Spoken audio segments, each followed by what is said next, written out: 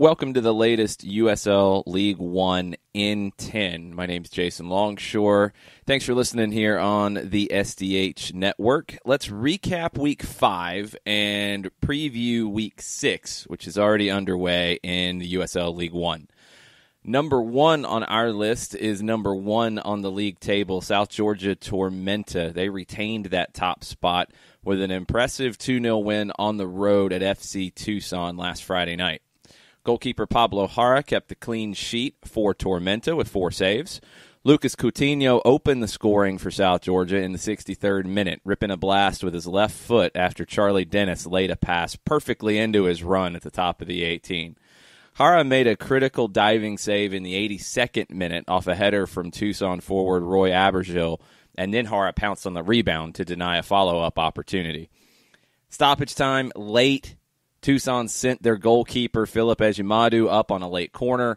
Connor Antley breaks away for Tormenta, outruns everybody, and scores into an open net to give Tormenta the 2-0 win. 11 points, South Georgia Tormenta is 2 points clear at the top of the USL League One standings.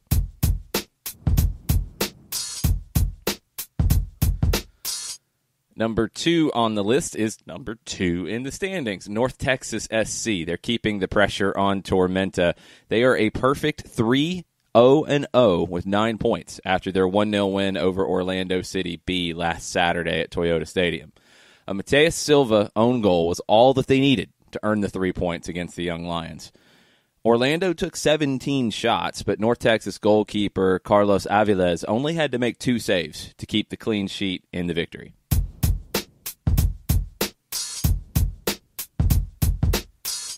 There is one other unbeaten team in USL League One, and they're number 3 on our list, Toronto FC 2.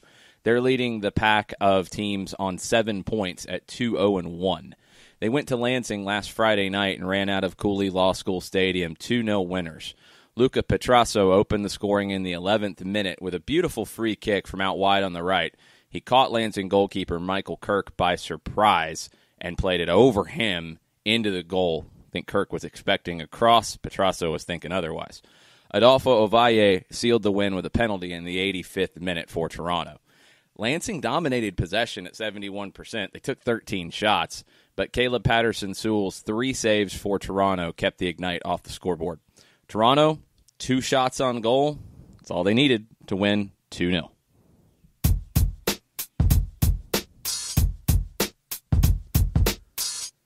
Number 4 on our list, FC Tucson. They had that loss last Friday to Tormenta. They opened Week 6 with a 2-0 home win over Lansing Ignite on Tuesday. That moves them into 4th place in the table and into the final playoff spot in USL League One. The loss continued a rough week for Lansing, where they failed to score in their 180 minutes of action. Devin Jamba pounced on a deflected clearance in the 27th minute to open the scoring for Tucson. Devin Vega extended the lead in the 62nd minute. Philip Ejimadu made 6 saves in the clean sheet victory for Tucson. Lansing again dominated possession. They created more chances than they did at home against Toronto, but they were still unable to crack open the scoring, and it's just a disappointing week for the Lansing Ignite. But FC Tucson, their win puts them into the 4 spot in the league table.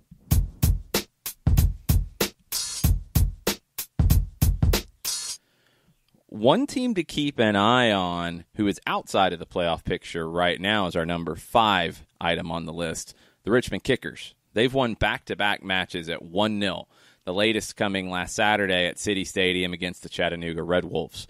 Joe Gallardo was the hero. He scored the only goal of the match in the 52nd minute. He calmly slotted home a cross on the ground from winger Mutaya Mwape in a crowd at the top of the 6-yard box.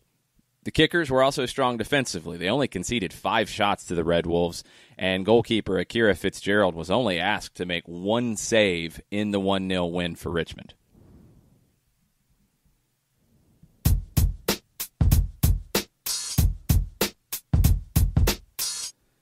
Number 6 on the list, the match was a scoreless draw, but the spectacle of the week in USL League One was in Wisconsin at Breese Stevens Field in Madison.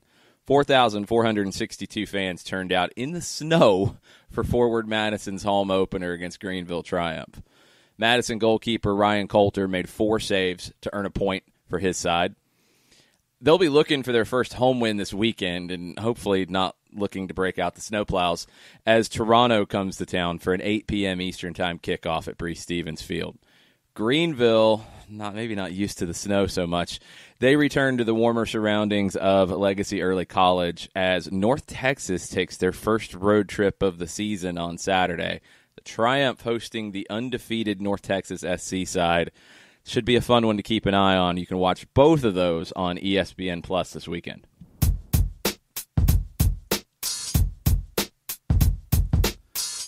Number 7 on our list, Week 6 in the league continues tonight as Orlando City B looks for their first win in USL League One as they host the Chattanooga Red Wolves.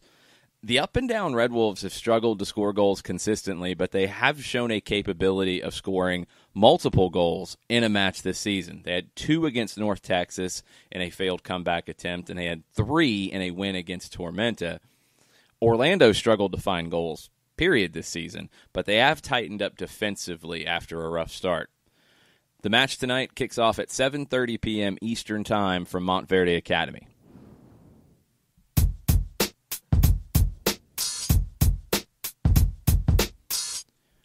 Number 8 on the list, it's been a rough couple of matches for Lansing. We've talked about it. They've dominated possession. They haven't been able to score goals. They head to Richmond for a Saturday night matchup against the Kickers. Maybe not the team they want to see right now. We'll find out if the Richmond Kickers can win their 3rd in a row or if Lansing can stop their recent slide. Against a team in Lansing who's struggling to score goals, Richmond has to feel pretty good right now. They have 3 clean sheets in their 5 matches so far this season. The Ignite, they've dominated possession. They've scored some goals up until recently, but they're conceding nearly 2 goals per match, and they're looking for their first clean sheet of the year. Kickoff on Saturday is at 7 o'clock Eastern Time from City Stadium in Richmond, Virginia.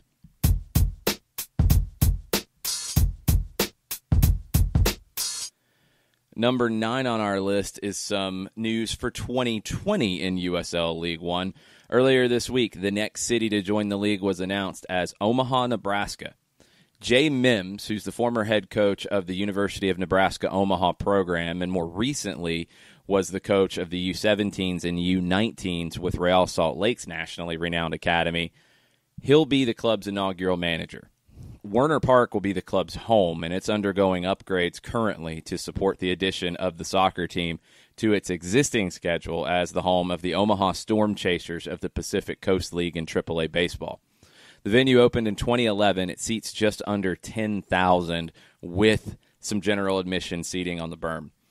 Keep up with the whole process to determine the club's name, their crest, their colors at omahaprosoccer.com.